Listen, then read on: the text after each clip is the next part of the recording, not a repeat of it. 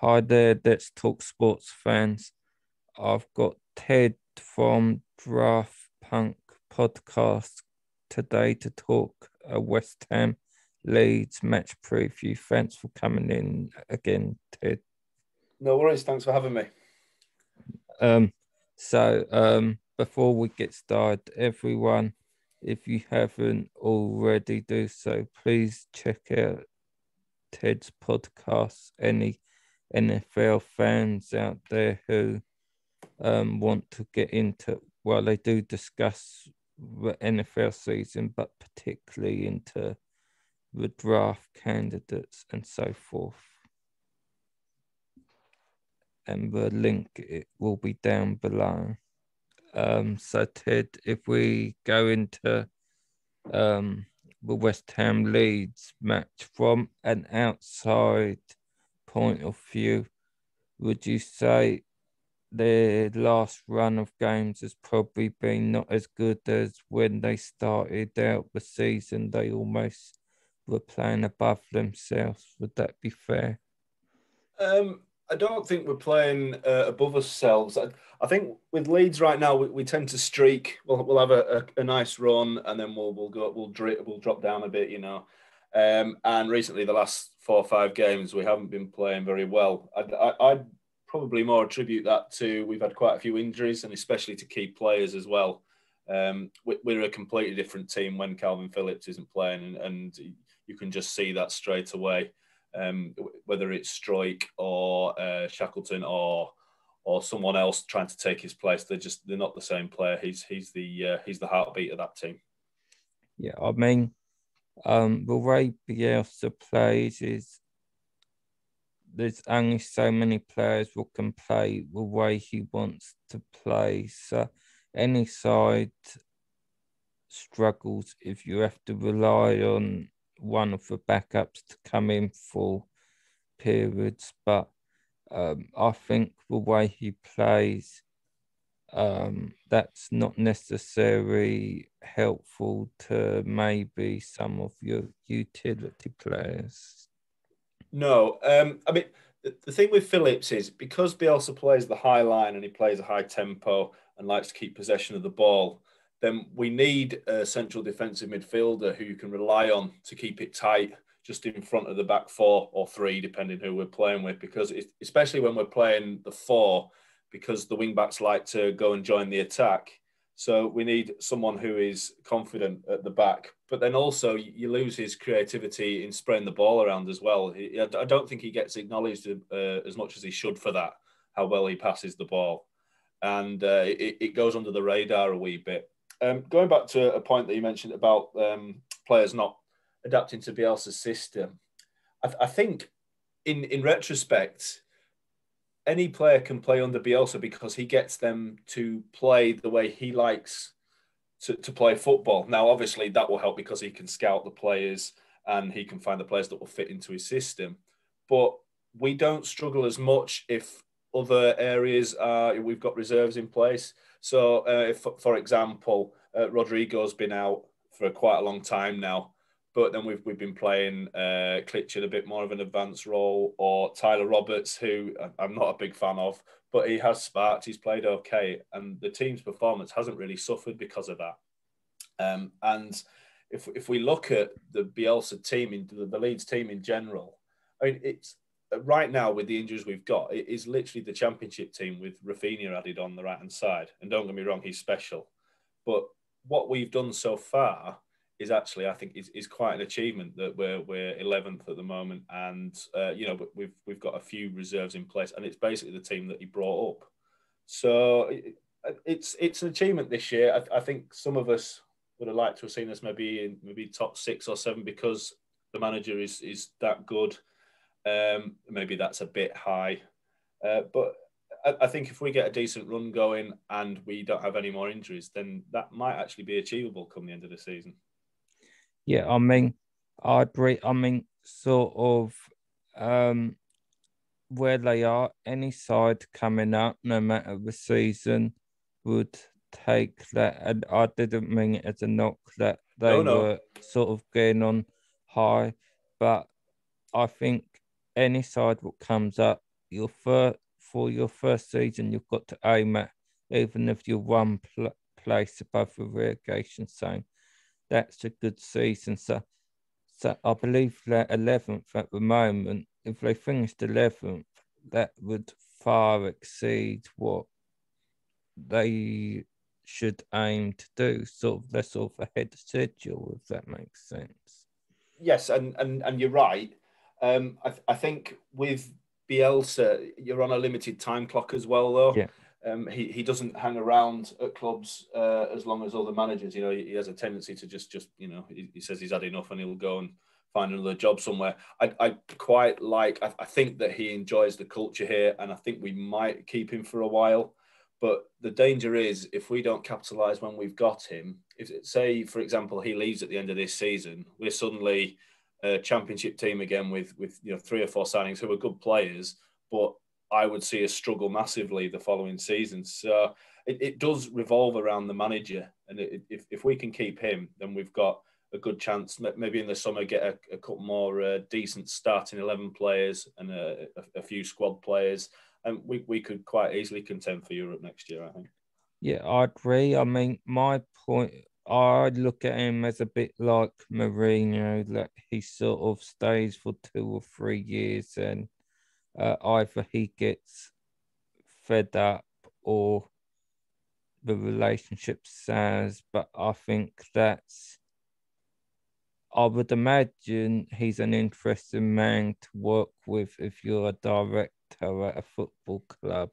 I would imagine he likes things done very much his way. That's just my gut feeling. I think you're right. It certainly comes across when you hear about his training regimes and how he has the team, how he has them before matches, he has them doing community service. He certainly likes things done his own way. And you're not wrong about the director of football, the chairman, what have you. I mean, it's not going to be boring for him, that's for sure. I mean, they'll constantly be on the edge of their seats wondering what he's going to do next. And hopefully his future will be he wants to stay with Leeds for a while. Yeah, I mean, the way he sets up is interesting because when they, even in their first game against Liverpool, I had concerns, and I still have to a certain degree how sustainable it is that they almost attack all the time, and they sort of have made it work. But I do worry if sides adapt to the way you play. So I do still have a bit of concern about that, even though they are doing well. The best way I can describe the way he plays is he almost plays like he's playing FIFA in everyone's attacking all the time. Uh-huh. And to a degree, you're right. Um, I think the way that he does it is very clever as well. It's not just a case of we put our back four on the halfway line and just squash the other team into their half. He is very clever, and he's obviously an accomplished manager. He looks at the one-on-one matchups, and he makes sure that we dominate in certain areas of the pitch. The problem with his system, especially at the moment, because we haven't got the most accomplished squad, is if the players don't turn up, then we get found out very quickly, and we'll get beat easily, even by mediocre teams. We've shown ourselves well against some of the bigger sides because it's literally been like a tennis match, going from end to end. But I mean, a good example that they're not a mediocre side, but like a Leicester. Leicester are a good side. But they basically, our first match against them, they beat us 4-1 in the end. But it was a case of we held the ball nicely, but we just didn't have that killer instinct. And I think the stats at the end of the game, I think we were close to up to 70% of the possession, but I think we had like 6 shots. And it was basically because we couldn't break Leicester down because we couldn't pass well. And we do have games where we just go off the boil. And funny enough, our last couple of games have been like that. And to a degree, the game against West Ham, the first one where you beat us 2-1, was very similar. I thought we didn't really turn up. I mean, you guys played very well, and we experienced something that we've never really seen in the Premier League so far, where it was almost like not 50-50 the possession, but it won't have been far off. And the territorial advantage, we weren't stuck in your half all game. It was a case of it was very end to end. It was an interesting game. and we didn't deserve to win. West Ham really did deserve the victory, but I'd like to think that we could maybe give a better account of ourselves against you on Monday. Yeah, I mean, West Ham fee match was a bit limited back then because I'm pretty sure I'm right in saying that's when Hilaire was at West Ham and leading the line. And I don't really want to get into that because that's a very decisive figure subject with West Ham fans. But West Ham are a completely different side with Antonio in the side. He does so much in Moyes' system that Hilaire wouldn't. He tracks back. He will chase everything down. So I expect us to set out very similar to how we did in the first game, but Antonio will give your defence a bit more to think about. I think that the type of striker Antonio is as well, it's the type of striker we don't tend to defend very well. You know, he's quick, he's good with his feet. We're much better against sides that play like a bigger, like a target man. And I quite like Antonio. You guys were going to get rid of him at one point, weren't you? And then I think that maybe pulled out at the last minute, and that's proven to be a great decision because he's played really well since the transfer window. Yeah, I mean, he is an actual striker, but we technically ain't got a striker at the club, but he is certainly holding it. He's got a very good record. It's just injuries with him. You're almost a race against time. He's going to get 3 to 4 injuries a season. He just is. So that's why if he ever does get an injury, particularly this time of year, because it's his sort of hamstrings one issue, they're almost held together by sellotape. So in this cold weather, especially on a Monday night, you do have concerns. And they decided not to sign a striker after San Hilaire. Yarmolenko was their backup plan, which he weren't much of a backup plan, but he's out for probably the season. So now, if something goes wrong, Jesse Lingard's playing up front. Crikey. He's not a striker, is he? I know he's got attacking tendencies, but that's not what you want to end up with. But you've got Thomas Souček, haven't you? I know, I mean, he's a midfielder, but he could spell a bit up front, couldn't he? Well, you do sort of think he could because he's good in the air and he'll get goals, but he's more someone is better coming into the box. Say there's a loose ball and he strikes it coming onto it rather than his back to goal, if that makes sense. Mm-hmm. So he is certainly a goal threat, and I actually think a key battle will be in midfield with Rice and Souček against your midfield. I think that's where the game's going to be run, because if Rice can assert his dominance, then that will help Antonio get forward and also push you back a bit. And as we all know, you like to go forward. You're not wrong. I mean, if the game is played through the middle of the field, we've got problems because where we're most efficient is down the width, down the wings. Players like Rafinha, who we touched on, and Jack Harrison, if he comes back to form, he's had a bit of a dip recently, but he's a quality player. So if we can try and keep it wide, then I think we've got a better chance of giving you a game. But I agree with you there. If the battle's in the middle of the park, we might struggle. I mean, we have got a decent midfield, but it all depends again on injuries. I mean, it's reported that both Phillips and Rodrigo could be back for Monday, which is a massive boost. Whether they're 100% fit, I don't know, but that would be a massive boost for us. And then, I mean, I'm a big Mateus Klick fan. I think some Leeds fans are getting a bit impatient with him because he's not scoring the goals that he did in the Championship. But I think what he actually does, he's unheralded for especially some of the runs he makes off the ball, and some of the passes he makes are excellent, very clinical. So, I mean, we have got a good midfield, but I agree. Rice especially, I'm a big fan of. The battle I'm looking forward to is Cresswell against our wingers. I think that because our wingers tend to switch a lot, he'll have to face both of them at some point. And Aaron Cresswell's a quality player. That'll be fun to watch. Yeah, I mean, he almost had a foot out the door at the start of the season, but Moyes has actually been quite smart. He first played him when we played a back five as the left centre back, and that's, trust me, he's a better player there than left back just because if you put him there, sides don't tend to mark the centre back, obviously. So he would get the loose balls and ping the balls forward. And that was ideal for the likes of Antonio to run onto. Mm-hmm. So He does seem to have a good eye for picking out a deep pass going over the top. He's one of those guys that's gifted, a bit like Phillips, actually. He's similar, yeah, where they're gifted at being able to ping 20, 30-yard balls over the top and finding, putting it on a sixpence. He's a good quality player. And he's young as well as Cresswell, isn't he?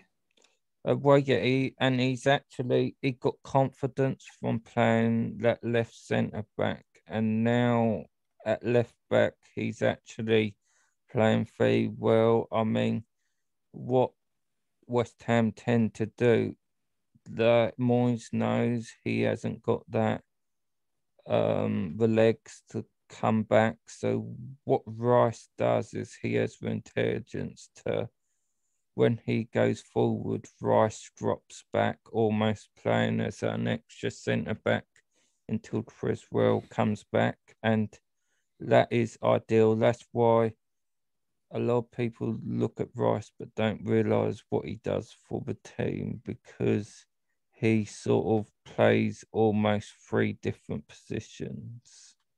Absolutely. It sounds exactly the same situation that Calvin Phillips is in, because like when Cresswell goes up, we have the same when we have our fullbacks, Aylin, Alioski, or whoever is playing as the wing backs. When they go up, that's exactly what Phillips does. He drops back, but then also, like Rice, he also is able to spray the ball around as well. They're very similar, those players, and it's a shame because as an England fan as well, they're two players who play the same position. I mean, you kind of want to spread the talent around the England team, and in a few years' time, because they're both relatively young, they're going to be battling each other for that position as the holding midfielder. Yeah, I mean, it's try subject with West Ham fans because people do compare them a lot, but I look at them as different players. Although they play the same position, they do different things. So I can, on occasion, see them playing together, but I think it depends on the match situation, what one you play. Mm-hmm. No, I can see that. It's similar to when Lampard and Gerrard apparently couldn't play together. Yeah. But I do agree Rafinha and Harrison will be key on Monday's match. I like Harrison a lot. I know you said he's had a dip of form, but I think there is a good Premiership player in there. But I think maybe he's took longer to acclimatise to the step up in the to the champions from the Championship to the Premiership than maybe we thought he would, given he had a very good game against Liverpool opening day. Possibly, he has played well on in general throughout the season. It's just the last, like I'd say, even 5 or 6 matches.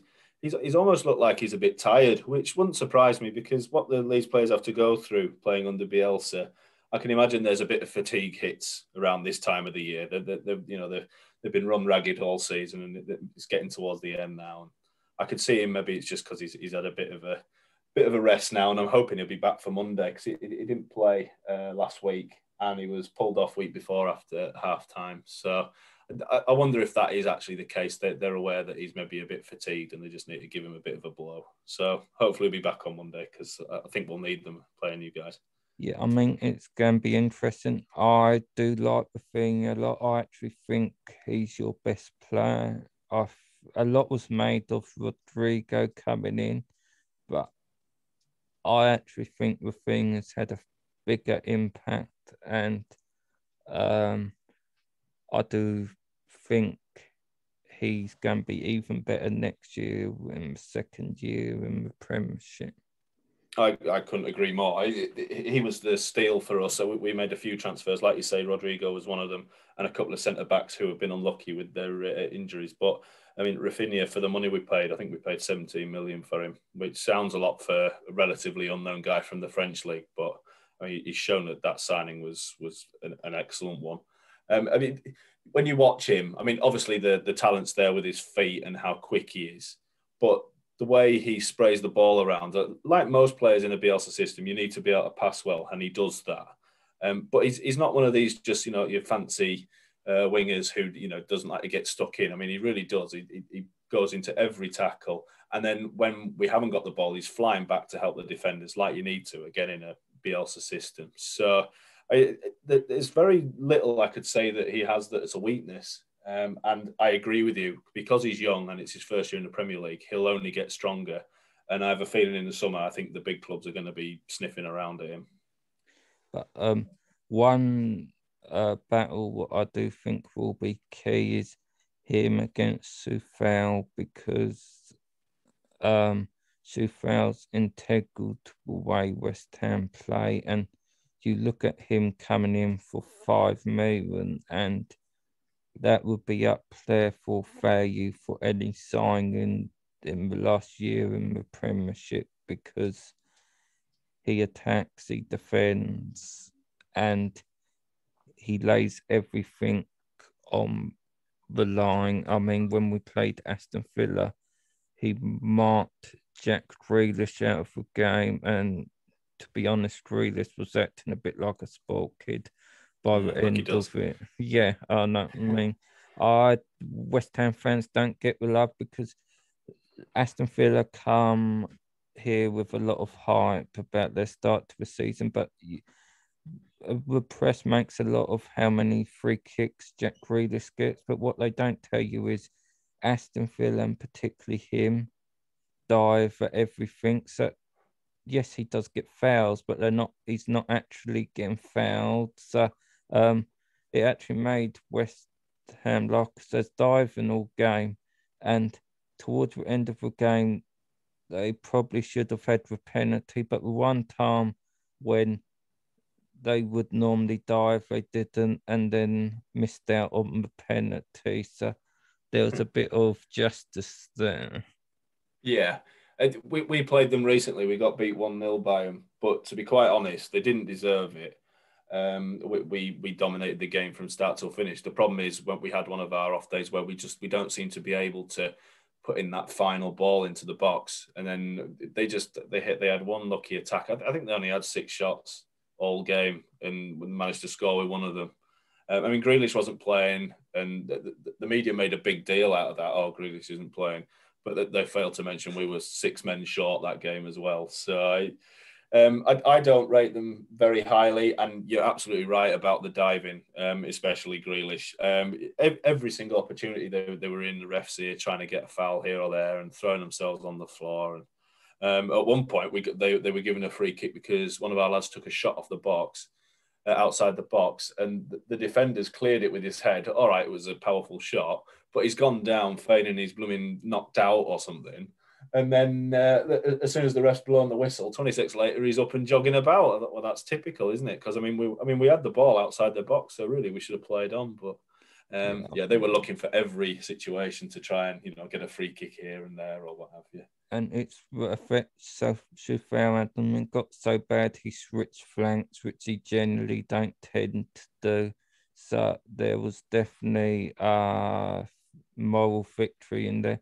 Moyes actually out for Smith. He made the adaptation of took Bowen out, which a lot of fans were head stretching, and brought Ryan Fredericks in, and he sort of almost played 2 fullbacks to counteract Grealish, because if you stop Grealish, you stop Aston Villa, and it worked very effectively. So you've got to give him props there. Yeah, it's true. I mean, he's a talented player. He's Grealish, but he's kind of his worst enemy, especially with the diving and then the attitude. Because you're right, he does behave like a spoilt brat. But you're not wrong. He's a very talented player. And I enjoy watching him play. I just don't enjoy the antics he gets up to on the pitch. Yeah. Sort of just to finish up, where do you see? Do you have any predictions for the game? For me, I'm sort of 50-50 because on paper, based on form, West Ham should maybe just win, but there's doubts if Fabianski will play. He picked up, I think it was a groin strain and didn't play last game, which Darren Randolph is about as good a backup as you can get, but he is a backup, and I do have doubts if he could cope with the amount of attacks Leeds would have. It's interesting you mentioned Fabianski because in the papers today, they're reporting that you're sniffing around our keeper Melier as a replacement for Yeah, Fabianski because his contract ends at the end of the year, does Fabianski, doesn't it? And he's getting on a yeah. bit now, is he? Is he mid-30s, something like that? He's like 37, I'm pretty Yeah. sure. Which Uh, he actually has had a good season. Last season, he never really recovered from, but the last few games, he's actually been back to a level what we saw him about a year ago. But the problem is, it runs out.